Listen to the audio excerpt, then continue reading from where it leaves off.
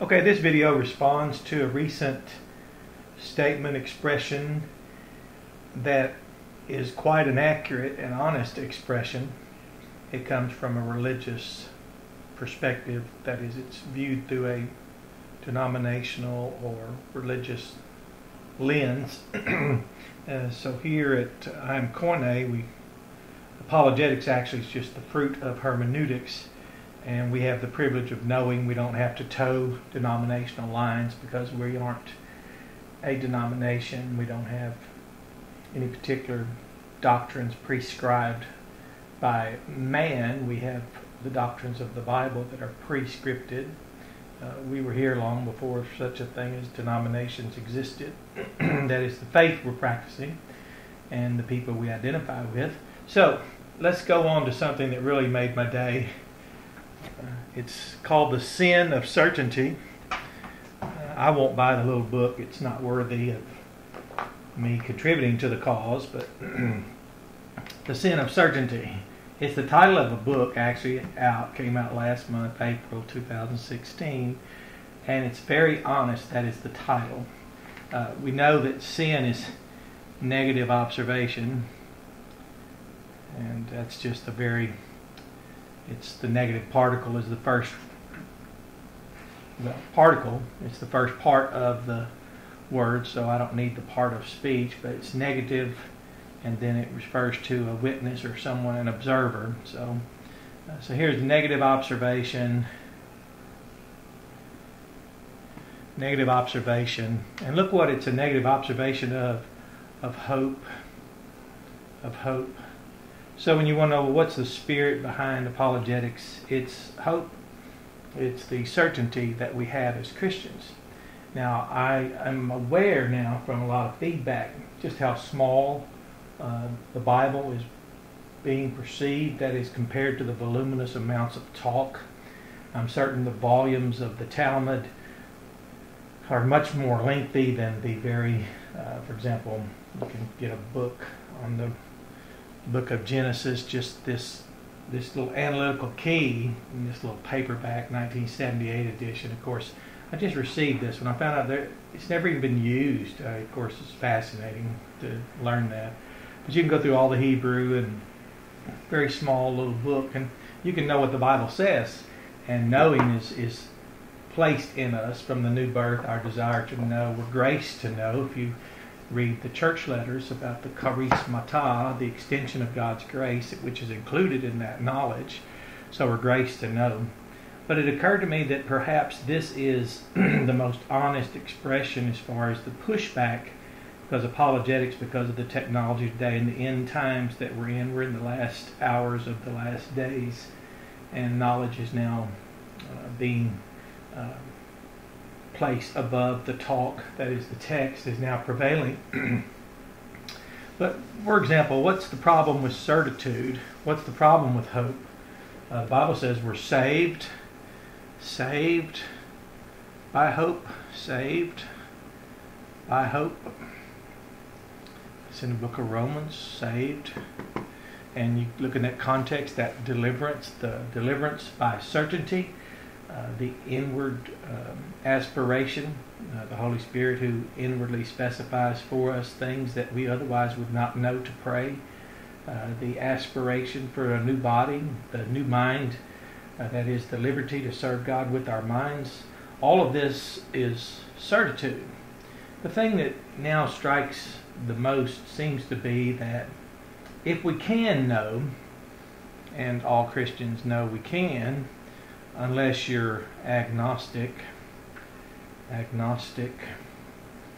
and that's the negative particle there. If you just simply want to negate and function agnostic, negates knowledge. But since we can know, and we're actually commanded to grow in the grace and gnosis. So what does that say of those who haven't bothered to know? And that must be the most troubling predicament. If you are still in a fellowship somewhere, and about the best your pastor can say is, well, it's this, or it's this, or it's this, or it might be this, well, we can't know. And then you come across, let's say, a very wordy, specifically written in such a manner as to not be misunderstood text like Koine Greek, then what do you do? It's similar to once you've learned something, you can't, a Christian wouldn't want to go back. But for example, just the omissive elements that we've really enjoyed teaching, because we like to include things from the Bible. But when you just start pointing out what's missing, someone said, well, you're a Calvinist. I said, well, I would be if I could just bear leaving out all the scriptures that are necessary to support it, as it would then be infallible, but it's fallible. Causal agency. Why would we even want to leave it out? Why would we want to omit it, knowing that God caused the deep sleep to come upon Adam, Abram, in Genesis 15:6, caused himself to believe. The purpose of the gospel to be written is in order that you might deliberately cause yourselves to believe that Jesus is the Christ, the Son of God, and that believing you might have life through his name. We wouldn't have there's really no reason to know why we would want to leave that out. Kind of action. No one knows why the emphasis of the New Testament text on kind of action would be something why would we want to omit it? See, these things teach us and help us remain free, flummox free, and get on with the greater good, which is the resultant consequence of the knowledge that we have. We consider the scriptures inspired. We know that our history, as those accused of being baptizers, because we have no license to preach nor to baptize, and we've never affiliated with any church state, theological or theistic tradition, I should say. We've always preferred the greater work that we're called unto, and that's the truth. So just these two things alone, why would we want to leave that out? Well, since we don't toe the line, so to speak, we don't have to toe the line. That is, we don't have to go along with denominational impositions, and we don't have to support a brand. You won't find a Christian caring to bear this weight and all these things and say, well, this is brand X and here's brand Y and here's brand Z. We're not called to do that. We're called to come out and support the Bible. So here's the Bible over here, a nice little depiction of a book, and there's the Word of God, and we're honored to come out and support this. And we place Christ above the constructs. We're called to take up our cross and follow Him. So here we are, and we're carrying this cross, and we don't really see a problem doing this. We'd rather carry His cross. So whatever's going on, that now it's come to light that the pushback, we're so effective now in our broadcasting of the truth. Apologetics is just the result of hermeneutics, which is according to integrity. How much do you follow that? And we consider ourselves advancing only in our ability to more closely adhere to that process. But what would the truth threaten? How could it be possible that now we have people dissing grace? So grace is now it's religion it's a disgrace. That's their whole purpose, to disgrace. Slandering and saying God's grace is somehow out there doing all these horrible things. And now hope is sin. Their words, not mine. You can look up the book title, The Sin of Certainty. So hope is sin. This is all, at least they're honest. Third, I guess faith is futile. From the feedback we're receiving, believe whatever you want, but you can't believe, don't suppose you can believe the scriptures, because that knowledge is elusive. To say you're certain is a sin, and to be graced to know, that's being mocked. So at least religion's coming out of its closet in its response to the rationale for the hope that's in us. The hope that's in us. Good news is it's why I came out years ago, so it's nothing new to me. I was in religions, types of religions. Dissing God's grace was a core function. Certainty was arrogant, and now it's being called a sin. Believe, but not anything so specific. And that's exactly what you get when you're in a religion or denomination, or you suppose it's better to go along with Egyptianity rather than call men to come out. Now, we have no incentive in one of the Lord's churches. There's no incentive for us to give up our hope. We're saved by it. There's nothing that will cause us to that is, negate God's grace. We've had tongue screws applied to us. We've been burned at the stake. We can teach, and I teach our youth the price that was paid, and glad to teach them. And now we're in a war against religion, and it's not a time, there's never been a good time for hope and faith, and it's always popular for religion to diss God's grace. And of course, love wins. Always. Love will always win. And he won by refusing to go along with the religions today that so many people have joined and are in associated relations, whatever that is. So if you want to go along with them, just know that you would never have been reached had he gone along with them. The Pharisees and Sadducees, that hopeless dichotomy, that disgraceful union of religion and state, those who negated faith and preferred hate over love, he walked right through it and reached us. So this is just an example of how effective we're being today. Apologetics is being so effective, and we're happy to be used by the Lord here at imcorne.org, especially for a lot of the firsts that we're getting. A lot of feedback is things we're doing first to point out this causal agency.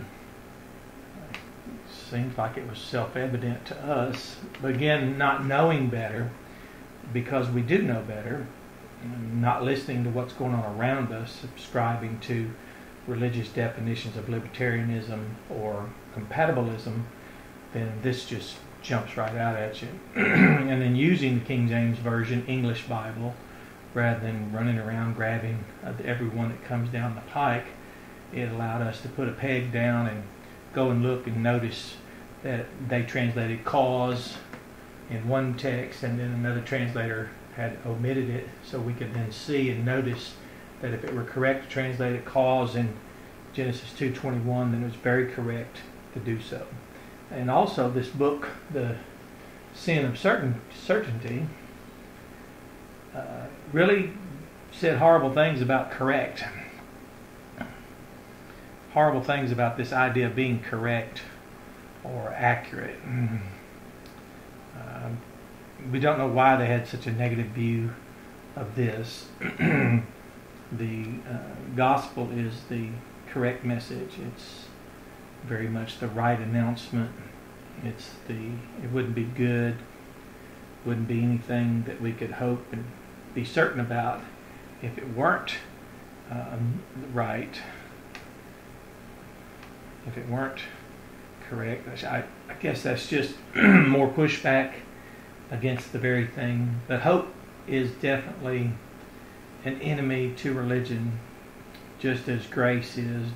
The grace is a person named Jesus. Our hope and certainty is a person named Jesus. There is a purpose for the scriptures for us to know. Religion has no use for them. There's something to have in the room while they're talking about something else. But we're glad to be the first to emphasize causal agency, and as a solution to the grand dilemma of two types of free will, compatibilism or libertarianism. We're happy to be the first to introduce kind of action as it solves the unnecessary tension between birth before believe. Birth is actually before the continuation of faith, which is nothing we believed before we began studying, and everyone knows that. Everyone knows that when they come to this site and they read the material, they know that that wasn't out there first, and then somehow we've just gone out to find what we already believed. Everyone knows that, and that's why there's no one refuting anything thus far. How could they, except to just say we don't believe the Bible? So these are first things that we demonstrated. They were known by people long before us and were handed down. We considered a great trust and honor. The dilemma over sovereignty, noticing that the Bible teaches that God both desires and determines. That was something we have no incentive to suppose to know better. The Bible is very clear what this is and what it teaches. When the debate about open or closed theism, we were first to remind people of the living God theism, living theism.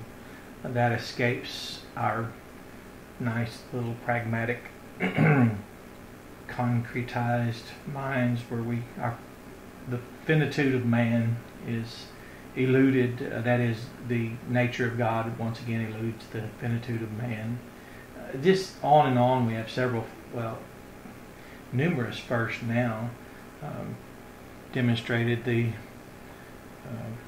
be or come to be, and located in the scriptures themselves, that it's come to be. Don't worry, you don't have to. If you don't know what this is, you don't need to right now, but you'll find out. All of this is very much a joy for us, and then leaving things out when we hear about eschatology, and of course telling missionary Baptists who aren't Catholic, Protestant, Judaic, Islamic, or occultic, now telling us that we might have escaped that large ecclesiastical maze, I suppose, of constructs. And we can now demonstrate from the scriptures that why we're not a Calvinist, without emotion, without negating, and without hatred and whatever else is typical among religion, and why we aren't Arminian, and we can demonstrate all that. But then to suppose that when it comes to ecclesiology, somehow, but you must be part of this pre, mid, or post nonsense. Let's just rate this for a minute. This eschatology here,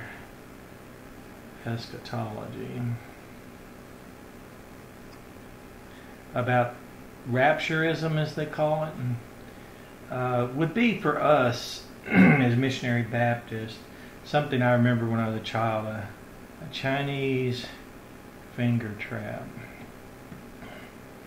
And I remember later a child would come along whenever I became an adult, and a child would come along and say, "Here, place your finger inside this little trap," and so I'd play along because, as a child, and they were very impressed with their little finger trap. And as your fingers go in, and you'd start pulling, and it would become tighter. And of course, I don't know if I ever escaped it or not. But when it comes to these things called eschatology, for missionary Baptists to be accused because we aren't Catholic, Protestant, Judaic, Islamic, or even occultic, and then we're not Calvinist, Arminian, or Molinist. We weren't called to prop up the constructs of men. But then when you hear them supposed, because of all the sensational Hollywoodism and the fiction, fantasy novels that are out there, probably on a scale of difficulty, demonstrating why we're not any of those, eschatologically speaking, is probably like comparing our ability to escape Alcatraz to the ability to escape a finger trap. But again, why would that be a problem? I don't know. I haven't been in religion in so many years now that I think I'll have to just continue to watch some of the products on their YouTube channels. But for them to come out of the closet and say that hope is a sin, it's a sin to hope, is a good thing. It's good that we can now show our young people. I can use it in illustrations in our messages at the church. I can tell people that we've tried to tell them for years, and for 2,000 years we have battled this same enemy. People who will tell you you cannot not be something that man has constructed. We can. We do not any longer construct pyramids in Egypt. We were delivered. We've been delivered. And once we've been delivered, we're always delivered. And we're always being delivered. So that's enough. But just remember, do not dare hope, because such certitude is now being called, honestly called, a sin.